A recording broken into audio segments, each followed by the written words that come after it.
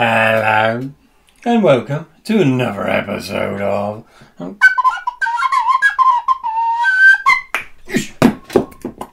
News from the Gelders.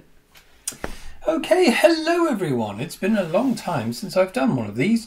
If you're new to this channel, it's often book reviews, but every once in a while I talk about new paintings that I've done and just other inconsequential, superfluous fucking crap news that pertains to my life. So you've got all of that to look forward to today. If you want to zip ahead to the new paintings, please do so. Timestamps down below. What was that, Sir Percival? He's got a bit of tape over his mouth because lately he's been a right bastard. Okay, right, I'll take it off. That's fine. No filth. Never before have I ever been so disrespected. I have a mind to take you across my knee and give you a damn good thrashing. Yes, well, if you agree not to talk any more filth, you can keep the tape off. Up yours, you tit. Yeah, as usual. Filth. Absolute filth. Get on, you bloody dirty old man. Anyway. Right, so let's have a bit of tea first. So, it's the end of summer. Autumn is upon us. It's my favourite season of the year, so I'm quite happy about it. Got a jumper back on, which I absolutely love wearing jumpers. The summer holidays this year were slightly more productive than last year, during which time I had acute tonsillitis and did bugger all. This time I managed to do 6 paintings. I've shown you 1 or 2 in the already in the past. I've written the lion's share of a new short story, a science fiction one. And what else? Oh, I did a couple of gaming live streams with my sisters. So, yeah, these ones here. If you fancy popping over to them next time, please do so. I'm hoping to get my brothers around for one soon, hopefully. I don't know. Kirk and Mitch. But they're often a bit more busy because of their families. Children and whatnot, so we have to plan ahead, but that will happen and we will relive the heady days where we were all playing games together, getting drunk and beating the shit out of each other. No, we didn't really do that. Well, we did, but that was a long time ago. Anyway, right, after all that, let's get down to a bit of Slug news. Okay, so, right, all I've got for you today is evidence of the slug's presence. Now, that is a photograph of my carpet in the studio, which is a bit of a mess anyway. But that glistening puddle is not what you may think it is. It's not human seed. It is a cavorting slug. We've had, they just love the studio now for some reason. I think it's because I'm leaving tissue on the floor with bits of oil paint on it, and they might be eating it, perhaps. I don't know. Because they're all around there where I chuck my dirty rags. So what I'm going to do very soon now, I've been promising to do this for a while now, I'm going to set up a camera and do a time lapse and see what we can see. If we don't see any slugs, hopefully we'll see a ghost or two. You never know. It's an old building. There could be a ghost or two. Maybe a slug ghost. That would be a good one, wouldn't it? Okay, so what else?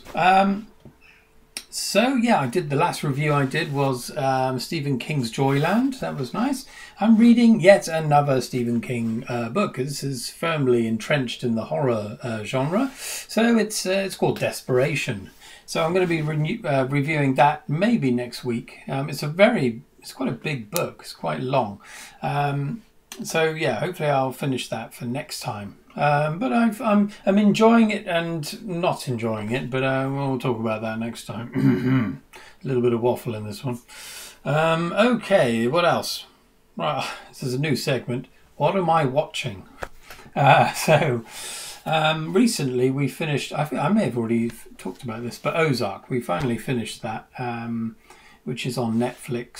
So it's kind of like Breaking Bad, but set in the Ozarks, and it's about an accountant who's working for a Mexican drug cartel, laundering their money, and he's constantly having to stay one step ahead of them because they keep threatening to kill him and his family.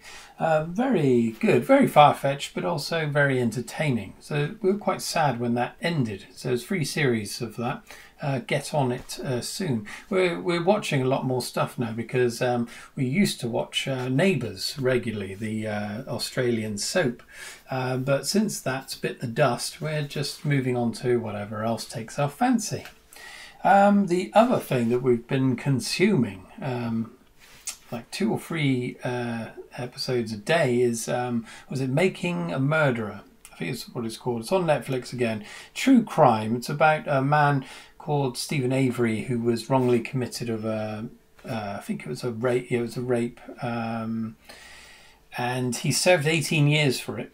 But it wasn't him, and DNA evidence came to play, and they found it was someone else, a prolific sex offender.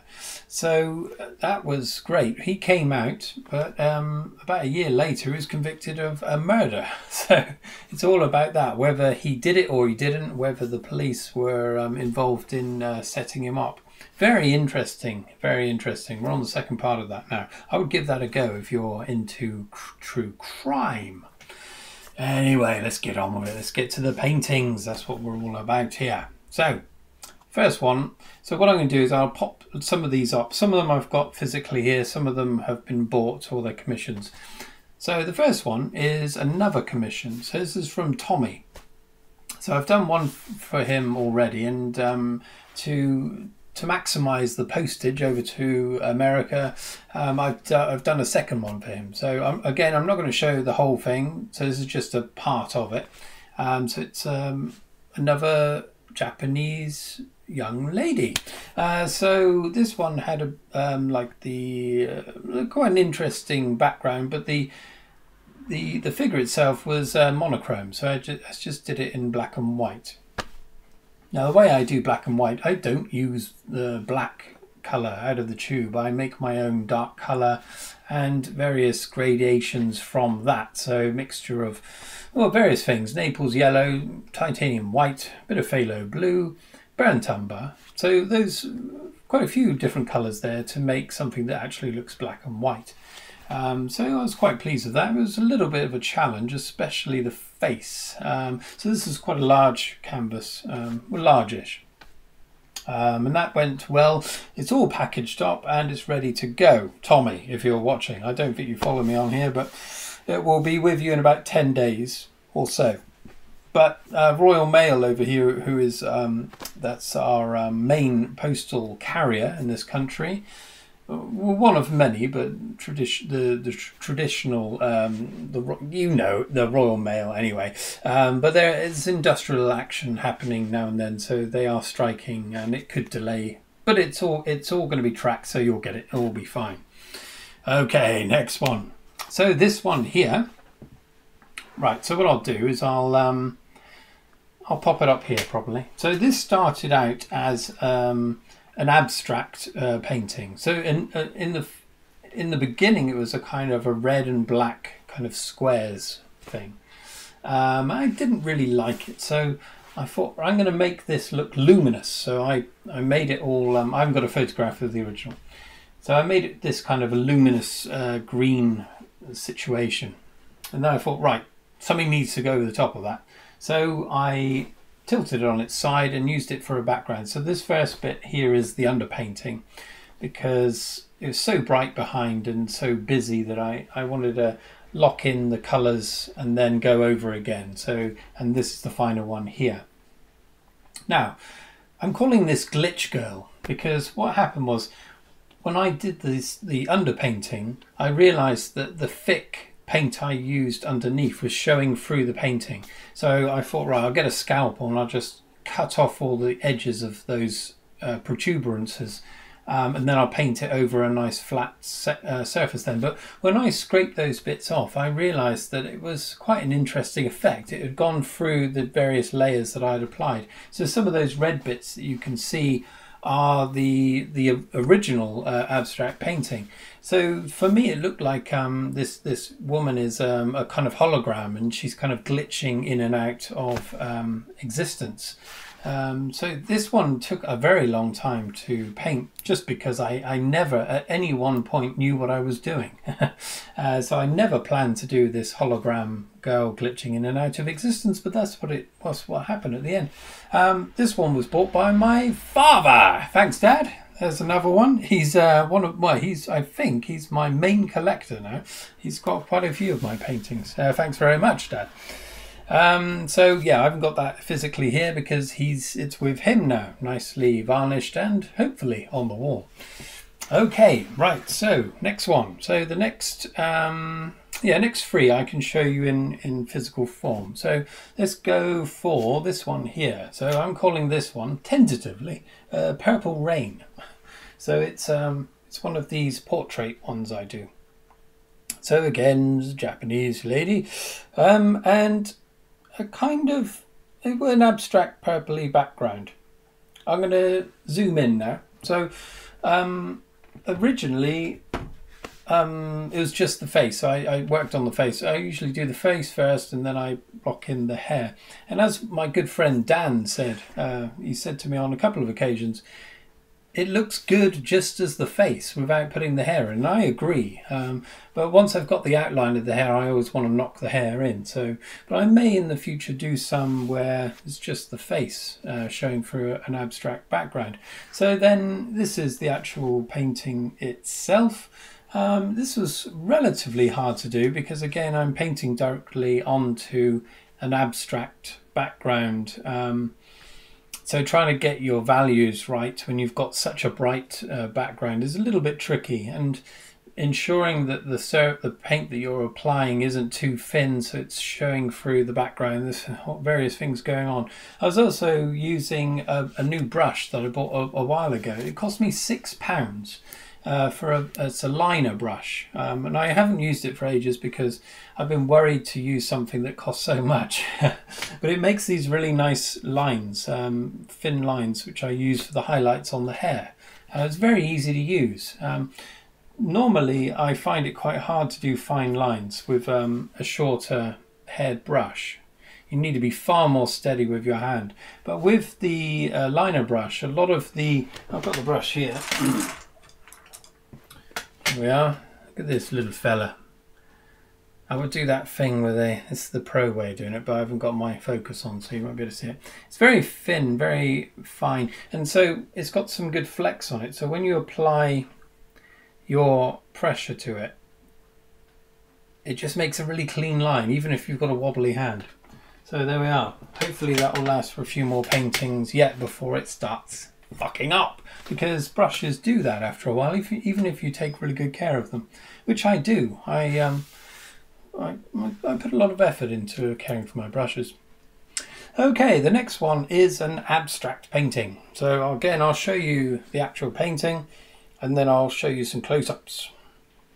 So this is, as you can see, an attempt at a kind of strange 3D landscape with these very garish colours. Looks quite like some of the ones I've done in the past, a little bit like graffiti, I suppose. But anyway, I'll show you where this came from. So again, this is a development of an idea that I use a kind of an abstract background, and then I use the forms that I see within that background to carve out a painting. So yeah, after carving out those initial shapes, I then put in these lines, keeping them on the same plane so that it had some three-dimensional quality to it. I really enjoy it and really enjoyed that painting, and there's some of the forms that have come through in that painting I'm going to develop into some other ones, because I really like strange geometric landscapes, very pared down landscapes. Reminds me of like old computer games, the old 3D games, and like Tron, things like that. I just love those kinds of deserted plains. There's nothing there. It's quite surreal. Anyway, there's going to be more of those coming. Okay, the last one I'm going to show you is this one here. This is one that I haven't got any close-ups of this one. But this one is going to be... So it's a kind of a skull with machine stuff all over it. Now I'll show you this when I've finished it, maybe in a week or two, maybe 2 weeks. I'll do another one of these and show you the finished thing. This is going to be a skull here and a spine. I've drawn the spine, but I'm not going to use all of that, I don't think.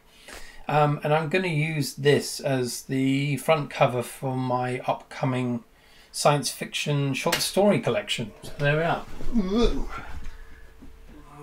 Almost tripped on my flute then. Ooh, right. I think that's about it for today. I'm going to say goodbye. I'll be back with a book review soon, and in a couple of weeks I'll do another one of these if I've got enough paintings to show you. Otherwise, have a nice week, and I'll see you very soon. Cheerio. Say goodbye, Sir Percival. You can't talk. Right, if I take that off your mouth, will you be pleasant and say goodbye to all our lovely viewers? I'll take that as a yes.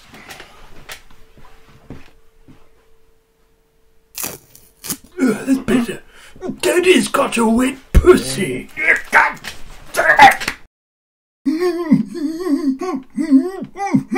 Never before have I ever been so disrespected. I have a mind to take you across my knee and give you a damn good thrashing. Up yours, you twat. Up yours, you tit.